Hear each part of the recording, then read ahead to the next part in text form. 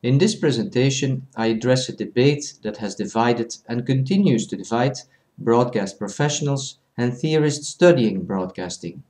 Namely, broadcast professionals use live and recorded to identify two distinct production modes, whereas most theorists in broadcast scholarship challenge this polar opposition. Theorists argue, for instance, that a live newscast cannot be truly live because the news anchor is reading his or her lines from a pre-written script.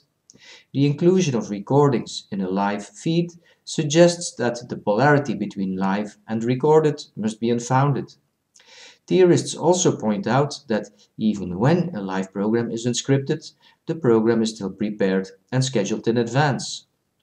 In opposition, some theorists have claimed that breaking news reports are entirely unscripted and unscheduled, and therefore they must be live. This argument, however, was countered again as other theorists responded that even this catastrophe liveness inevitably comes to an end when pre-recorded images, in particular footage of the disaster itself, are repeated, allowing reporters to summarize the events for viewers that have just tuned in. Many theorists now believe that liveness in broadcasting is either ideological, short-lived, or only a matter of degree. In this presentation, I will explain that theorists who problematize this polarity are mistaken and that live and recorded do identify two distinct broadcast production modes. To argue my case, I will trace the semantic history of the binary pair live-recorded. The first use of the term live, as the opposite of recorded, was traced to radio broadcasting by Oxford English Dictionary. This is striking because the term live is also used in connection with theater and performance arts. So intuitively, one would assume that the term live predates technological means of recording, such as radio. My theory, however, concurs with Oxford English Dictionary. More specifically, I claim that the binary live recorded was pressed into service by radio technicians as they established a technical vocabulary. Historically, the roles of the radio technician and the radio host overlapped. However, as radio production matured to a commercial enterprise, those roles became separate. From the perspective of the technicians monitoring the process of transmission, there are now two distinct operational procedures. Namely, when a living person hosts a program, as opposed to when no living person is needed because the materials have been pre-recorded. By this definition, live and recorded also denote time-based opposites, because when a production is live, it is implied that the performance by the radio host coincides with the act of transmission. Conversely, when a broadcast production is recorded, it is implied that the host's performance took place in the past and precedes the moment of transmission. Live and recorded describe time-based concepts because spatiality is not a determining factor.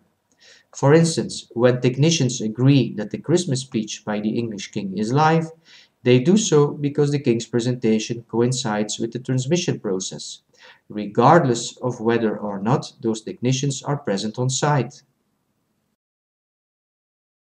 Observe that the time-based definition of recorded is at odds with the dominant meaning of recorded, which is spatiotemporal. In other words, when radio technicians adopted the term recorded to identify a specific radio production mode, they narrowed its meaning from spatiotemporal to time-based. It is this discrepancy that explains why contemporary theorists challenge the binary live recorded.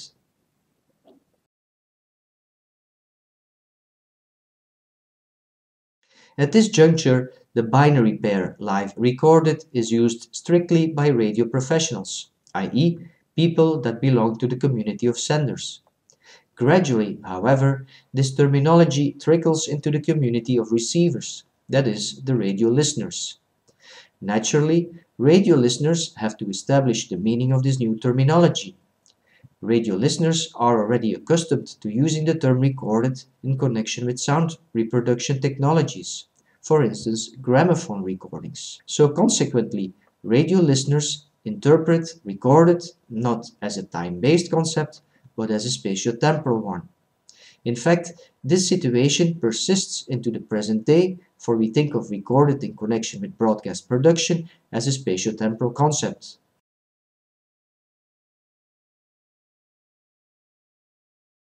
It is this discrepancy that explains why contemporary theorists challenge the binary live recorded.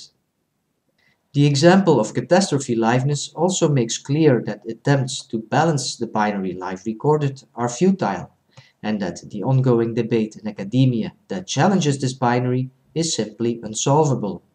That is, unless one realizes that live and recorded describe time-based concepts when they are used in connection with broadcast production.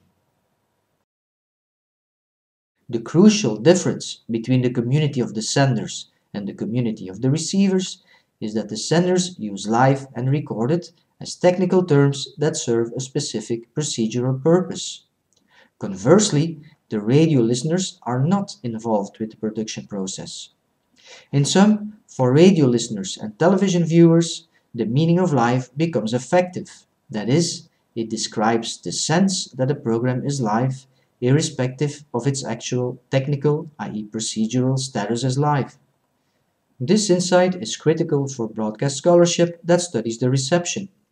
The relevance of those discussions is not about calling into question whether or not those productions are truly live, because, as I have explained, the meaning of live is concrete only when used by the senders.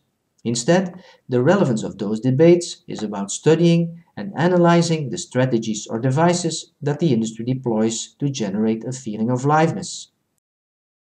One wonders, why do broadcast professionals not point out that live and recorded describe time-based concepts?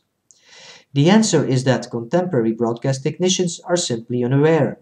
They too define recorded as a spatio-temporal concept. Let me explain. The initial generation of radio technicians who defined the binary live recorded as time-based concepts eventually passed away. Obviously, they were succeeded by new generations of technicians. However, those fresh technicians naturally grew up as listeners, i.e., as members of a community that conceived recorded as a spatio-temporal concept. Consequently, over time, the community of broadcast professionals became entirely composed of biased members. In sum, the knowledge that the term recorded is time-based when used in connection with broadcast production has simply vanished. I will now explain how the term live became used outside of broadcast production and in particular in connection with theater and performance arts. Note that at this juncture, live is used exclusively in connection with broadcasting. To use the term live in connection to any other forms of communication, for instance theater, would be without meaning, i.e. absurd. As we have seen, when the binary live recorded was picked up by radio listeners, they conceived recorded as spatio-temporal. They gathered that live and recorded must be opposites from the way the technicians were using both terms. Thus, radio listeners equally construed live as a spatio-temporal concept. However, radio listeners had no way of verifying whether an alleged live production is actually live, because they are spatially dispersed. However, when live as a spatio-temporal concept became used in connection with direct forms of communication, such as theater, where the senders and the receivers do share a spatio-temporal frame, it matched the situation and the meaning of live becomes concrete and evidential, which explains how live eventually became used in connection with theater, dance, and performance arts in general.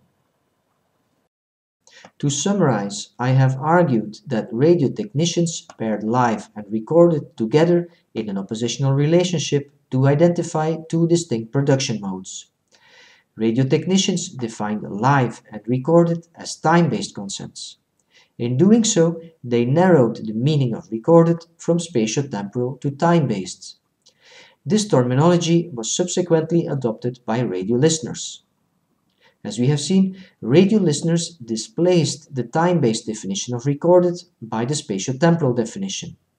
The time-based definition of recorded thus disappeared, and as a result, live as a time-based concept became an orphan. In fact, the notion that life is context-dependent persists into the present day. As recorded was conceived as a spatiotemporal concept, it brought into existence life as a spatiotemporal concept. This widening of the meaning of life made it possible that life became used outside of its native contexts, i.e., from broadcast technologies to non-broadcast technologies.